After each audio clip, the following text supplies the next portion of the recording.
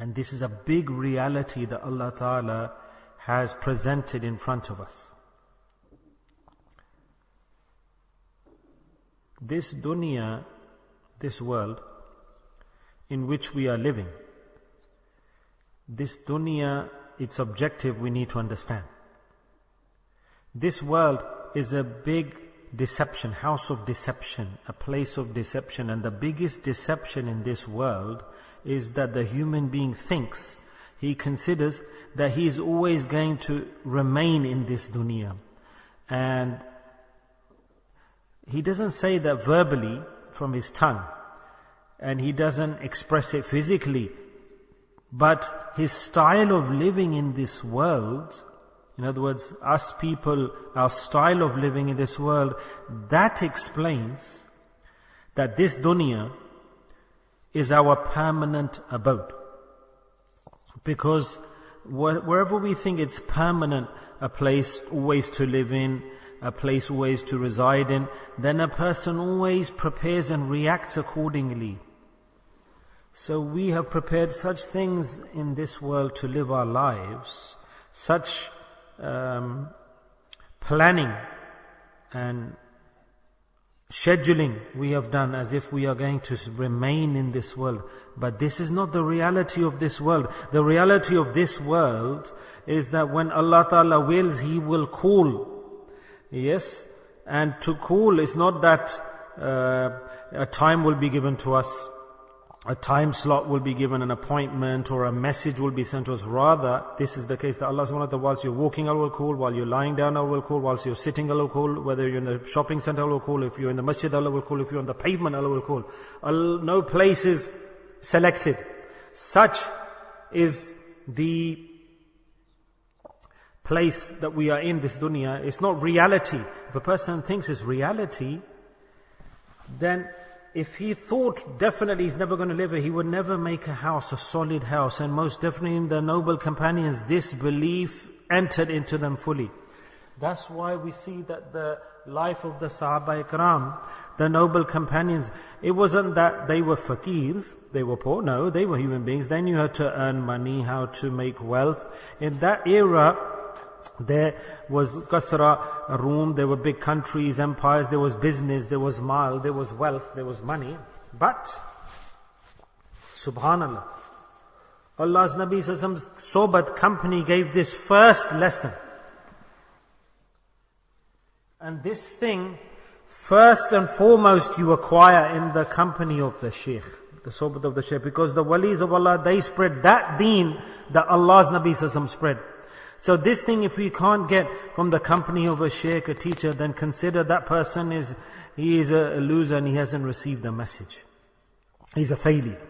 In this verse, this hadith, don't think it's a waste of time, place, but it is barren.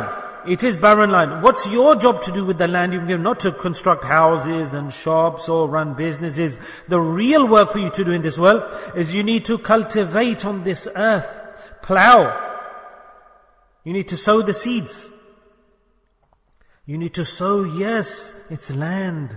And it's a barren land. And it's not growing anything at the moment. And just like a person who's a farmer, he sows the crops, he's waiting for the harvest. So it's valuable. It's valuable. And when will we get the harvest? When will we get the crops? How valuable will it be? In the akhirah. Because this world, you will sow the seeds here, you will plow here, and the harvest will be won in the hereafter. Subhanallah. Subhanallah. These houses will remain, these buildings will remain, the businesses will stay, our occupation, career, mal, money, bank balance, bank account, everything will stay here. In the hereafter, we'll transfer to the hereafter. Allah subhanahu wa ta'ala say that I gave you the land of the dunya. Did you sow the seeds there in the world? Did you sow the seeds? No, Allah didn't sow anything. Oh, it's just dead land still. I didn't do anything. And then what did you get from this world then? The people who have understanding, wisdom, what do? They here start to farm in this world. They start to plow. Yes, you get my message now? What should we start to do? Start plowing and farming and cultivating. And a minute is such a fertile land Allah has given us here.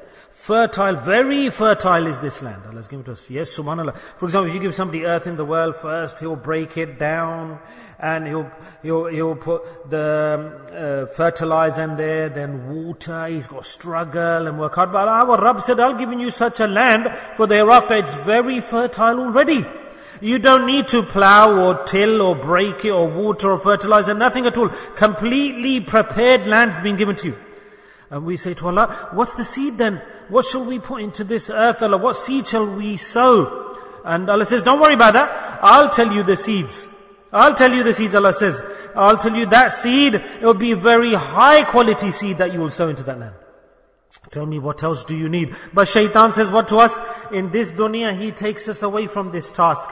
If you give land to someone, and we say, forget the land, because his enemy says, leave the land. Where are you going to sow the seeds? Where are you going to work hard? When's the harvest going to come? He's going to divert him. Leave your farmland. You're not going to get nothing from him. He's his enemy. Shaitan, enemy, our nafs enemy, has diverted us, deviated us. But Allah's Nabi says, reminding us, no, your land is very fertile. You're losing if you don't plow. When the Prophet ﷺ went on Miraj to the heavens, obviously, he was shown and he travelled and he saw all the scenes.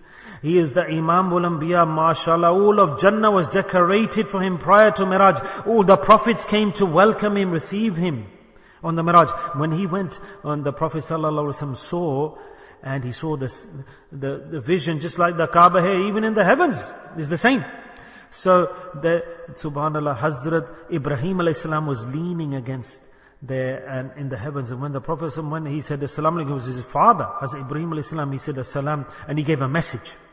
My son, I'm giving you a message for your ummah, for your nation, there's a message.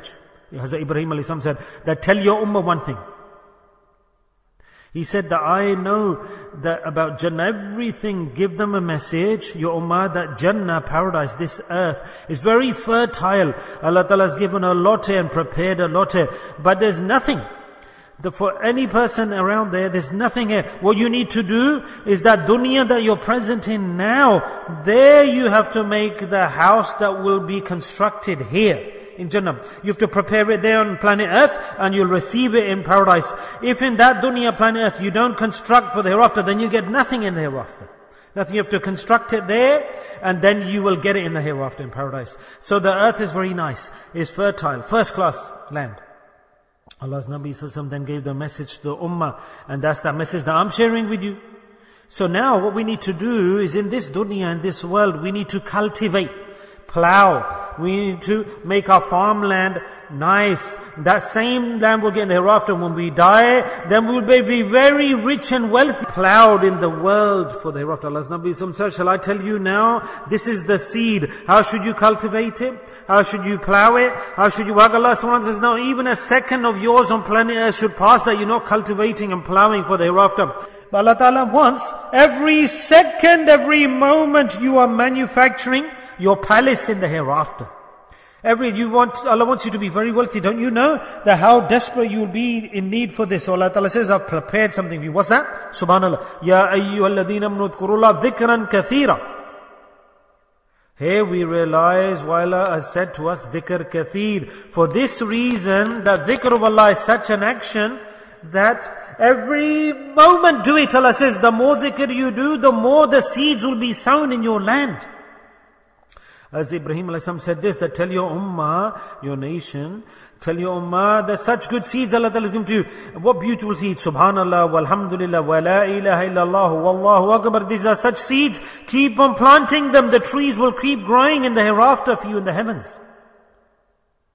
So for this reason Allah Ta'ala said that do dhikr kathir. Whose benefits? Our benefit.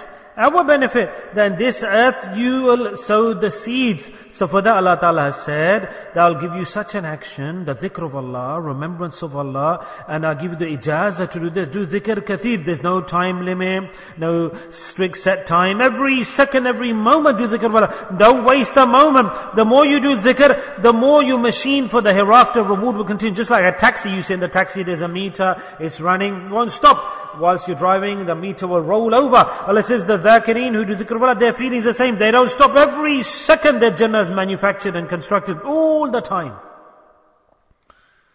And with ease they will go into paradise. The Holy Prophet was asked by a companion, Ya Rasulullah, highest, best, afzal people, who will be those people in the hereafter? Allah's Nabi replied, those who do the dhikr of Allah, the men, and those women folk sisters who do the dhikr of Allah.